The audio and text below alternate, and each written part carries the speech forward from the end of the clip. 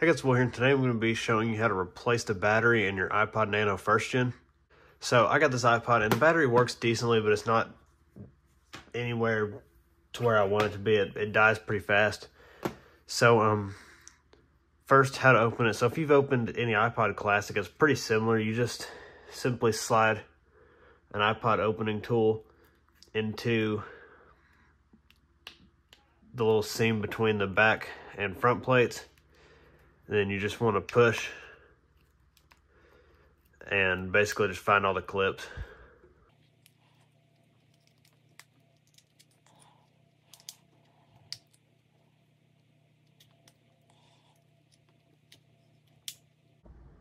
So after some suffering,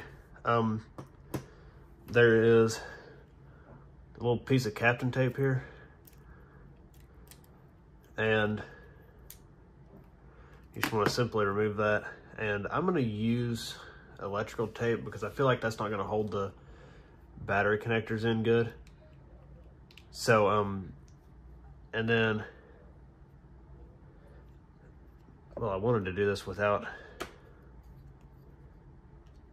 needing a screwdriver. So I'm just going to try to pry this out slowly. All right, now I'm back. I got my screwdriver set, so you're just going to want to get, there's a Phillips screw. Well, there's 3 Phillips screws. I'm just going to use the back casing. And there's one over here on the corner. And then one kind of in between the headphone jack and 30-pin port. And this weird piece of plastic's coming up for some reason. And then the motherboard should lift out, kinda. Oh yeah, I forgot these are, I don't like these iPods. I'm gonna just spray some alcohol in here. And I'm too lazy to go get the, my spray bottle of alcohol, so I'm just gonna put a little dab of it in here. Hopefully not too much.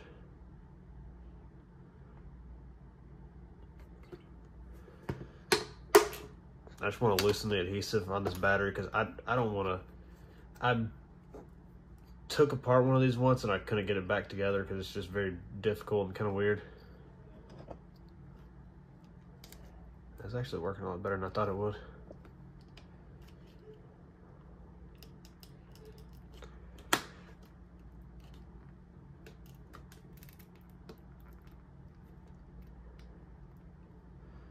Just trying to kind of work that adhesive out. There we go. Okay. Don't know if that's useful, hopefully not. And then I don't have any tools in here. I should have got my microfiber cloth while I was in there, but I forgot.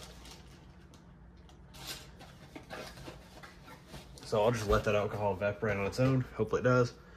And then I'm gonna go ahead and try to remember this. I'm just gonna write just gonna write this on the desk because I can just use alcohol and erase it. I already messed up. Okay, whatever.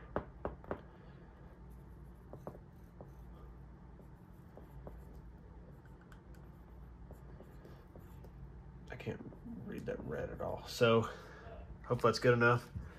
So I can remember this. So white, red, I put blue, but black, same thing, whatever. So this camera's kind of at a terrible angle.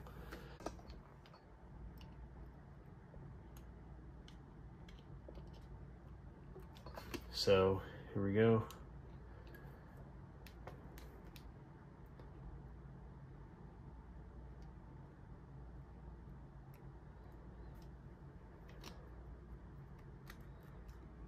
Get that wire out of the way.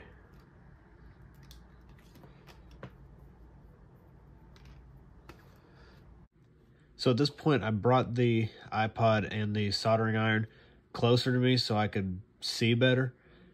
And it's not on frame, so I'll show the parts that are in frame and whatever's not in frame, you aren't gonna see basically.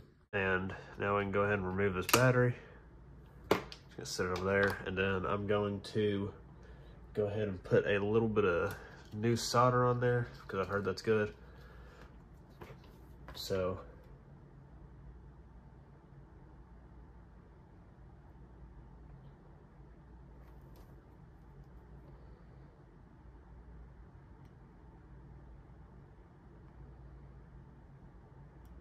pretty sure I just burned something. I just burned a little bit of the case. I think it'll be fine, whatever. And then just need to go ahead and re-solder all these wires pretty much. And here I go soldering the new battery out of frame.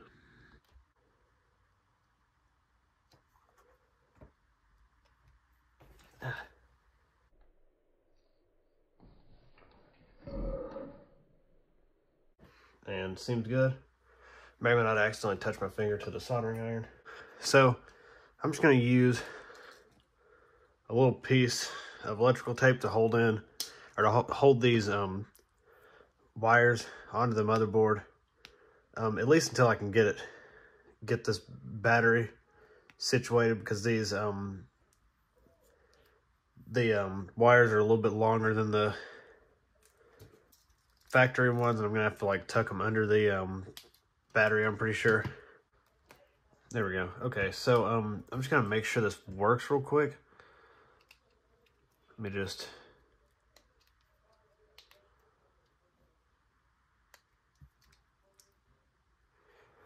gonna make sure it doesn't boot in a rock box.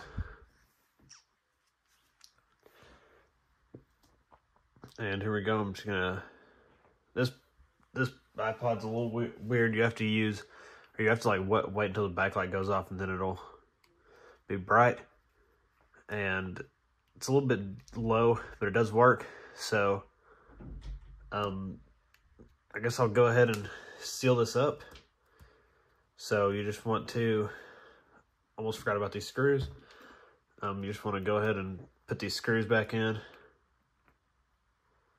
I don't know where that plastic piece went. Oh, it's right there. I honestly don't know what that plastic piece does. I guess I better install it just to be safe.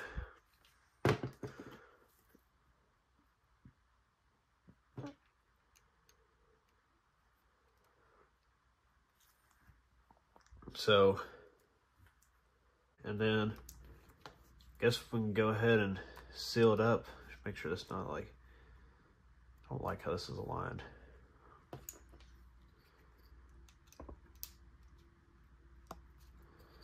I'm gonna like realign this a little bit.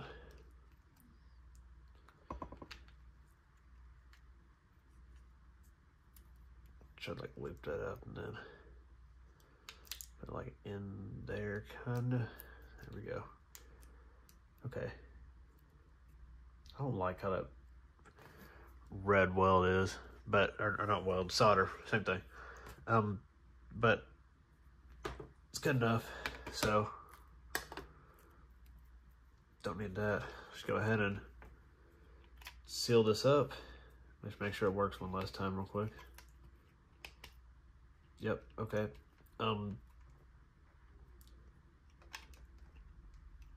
Need to make sure all these clips are still pushed down, because this is a common problem. Again, if you're opening one of these, if you're using this as a guide, these little clips on the back, you will notice probably most likely about half of them will be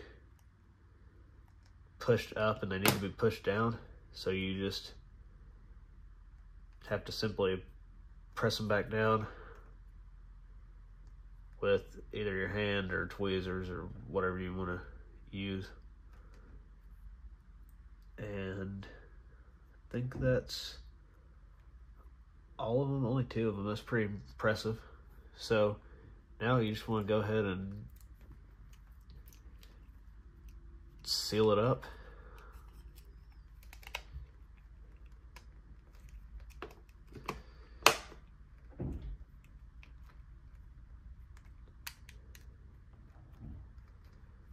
And just like that, now it's sealed up. So yeah, I will clean this off after this video. So I hope y'all enjoyed. If you do, please smash that like button. And if you are new, subscribe, and I will see you next time. Bye.